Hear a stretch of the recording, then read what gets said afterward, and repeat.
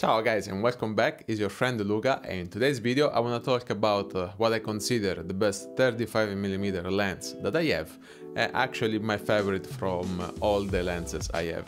And I'm talking about the Zeiss Classic 35mm f2 for Nikon mount.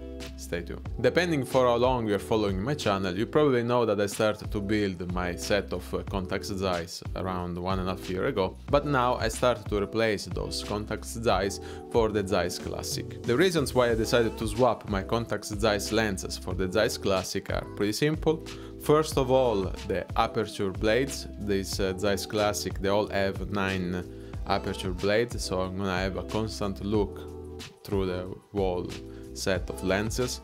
And at the second place, I like the idea that you can set the aperture to f22 or f16 depending on the lens how fast it is, and then just with the adapter you can control the iris of your lens, so you're gonna pretty much have a cinema declicked lens for nuts. While with the contact Zeiss I should have sent them to someone to let them declick and dump the aperture ring properly to have the same results. So in my opinion it's way more convenient to buy the Zeiss Classic over the contact Zeiss if you want to save some money. And another reason why I decided to move to the Zeiss Classic is because since I start to build my set of Leica R, the Summicron's f2 aperture, I start to love more and more the f2 aperture lenses. The reason why I love the f2 lenses over the f1.4 or f2.8 is pretty simple. It's because they get the best of both apertures with less compromises. So in my opinion it makes a lot of sense to have lenses that are not extremely fast. Also because I shoot with full frame cameras, 35mm for 24, so I don't really have problems of low light where I need to have a f1.4 lens. But let's talk about this lens, this 35mm from Zeiss. This lens is absolutely gorgeous. It has a pretty cool character that you may love or not.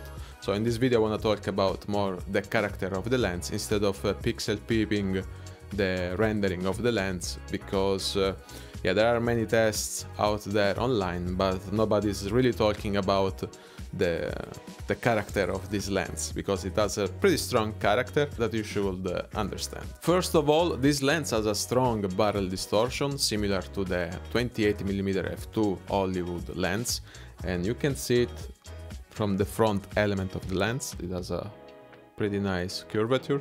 And the cool thing about this characteristic of the lens is that if you place your subject to the center of the frame, a pretty wide aperture like f2 or f2.8, your main subject is gonna pop out more from your picture or video. And this is extremely useful if you're shooting in pretty flat and boring scenes where you need a little bit of character in your images. And if you're worried about this strong barrel distortion, consider that if you stop down the aperture to f5.6, the lens starts to be a little bit more neutral. And also consider that the barrel distortion is not that strong like the Hollywood 28mm f2. So this is a more neutral, subtle Hollywood version of the lens. Another great character of this lens are the chromatic aberrations if you shoot wide open at f2 or f2.8. You can say, Luca, you're crazy, why do you like chromatic aberrations? In my case, I don't see too many chromatic aberrations from this lens or the Zeiss Classic in general, because I'm using the Panasonic Lumix S1, the S5, and now also the Leica SL as a replacement of the S5. And the sensors of these cameras have a pretty thin protective glass in front of the sensor, and that helps to reduce the amount of chromatic aberration in digital sensors, because these lenses were designed and built considering the film photography and the digital photography. And having a camera with a thin glass element that protects the sensor will help a lot to reduce the amount of chromatic aberrations of your lenses. The reason why I like to have a little bit of chromatic aberrations is because they tend to give an image that looks more realistic, let's say. It is a personal choice, it's not for everyone. but if you like sort of a realistic look and with a little bit of imperfections, this is a great lens to consider. The chromatic aberrations don't really go away until you stop down to f5.6, but in my opinion they are totally tolerable. I will show you some sample footage and pictures in between the video so you can see what I'm talking about. Another great feature of this lens is the focus ring and the focus scale. It is extremely smooth and well damped, and it has a sort of logarithmic scale, so it's extremely precise from 0.3 meters to 0.7 meters, and then when you start to reach 1 meter to infinite, it is pretty short. And this is great if you want to shoot fast photos and videos, because you pretty much work from 1 meter to infinite just with a little turn. That is extremely handy if you work as a filmmaker and you don't have a focus puller with you, but also with photography, because it's extremely fast and easy to grab focus properly. Shall we talk about sharpness? Let's talk about sharpness.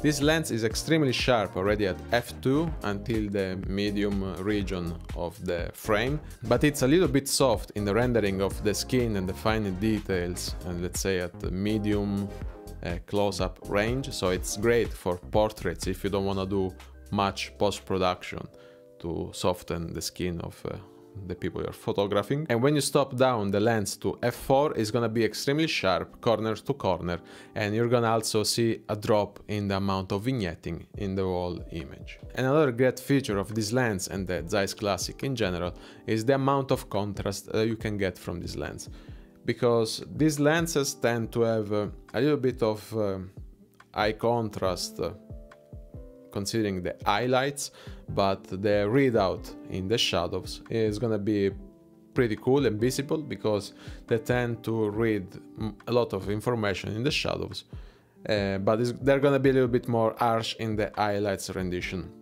But you can fix that pretty easily just with a diffusion filter, and I don't see the problem about it, because I need to use a diffusion filter anyway, because I use a 24 megapixel full frame sensor that doesn't have optical low pass filter, so I need something to soften a little bit the image to don't have the digital look. Regarding the color rendition, all the Zeiss Classic are pretty much color matched. They all have a pretty neutral look in the colors and the saturation.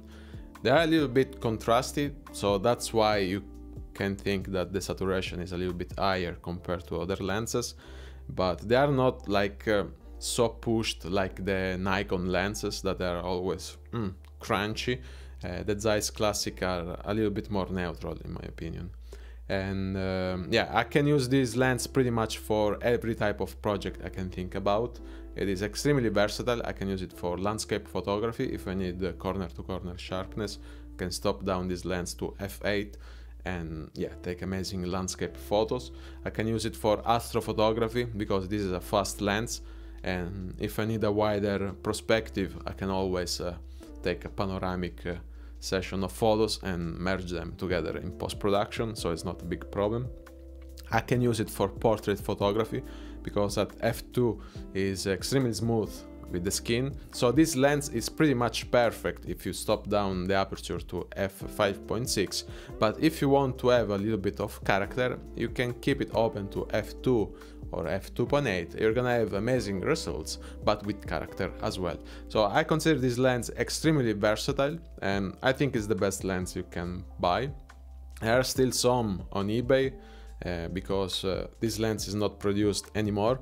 It has been replaced by the Zeiss Mirrorless that are pretty nice as well, but I prefer the classic version because I like more poppy and more contrastic image coming out from the lens. If you're thinking to buy fully manual lenses, I highly recommend you to consider the Zeiss Classic ZF and not the ZE for Canon mount. So you should get the Nikon mount because you're gonna have the clicked lens, full manual control of the lens, and yeah, they are pretty rare, but they are extremely good. If you're thinking to use this 35mm f2 as a replacement or a temporary replacement for your Leica R 35mm f2, I would say that this is not a real good match in your set, because yeah, they are too different. I mean, it's pretty contrasty, it's pretty sharp, it has the barrel distortion.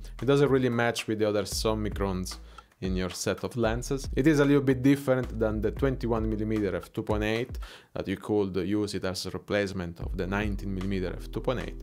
So I don't really advise to get this lens to replace the 35mm f2 Omicron. I love this silver finish. Look how shiny. Can take some attention, so be careful when you go around in dangerous places. It's not a low profile lens.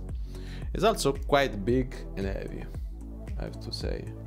It's not that small, also because of the adapter. I mean, if you would use it in a DSLR camera, I mean, it's not that big, but when you start to add the adapter, it starts to be a little bit long and a bit front heavy.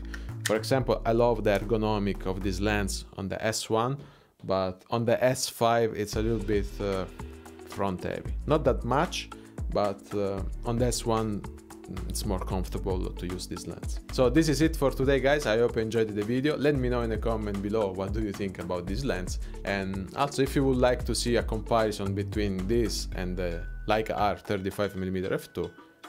In reality it will come, so you don't have to write anything. I'm just collecting the material to show you better what both lenses are capable of. So thank you so much for watching, and I hope I'll see you next time. Ciao! I was dying.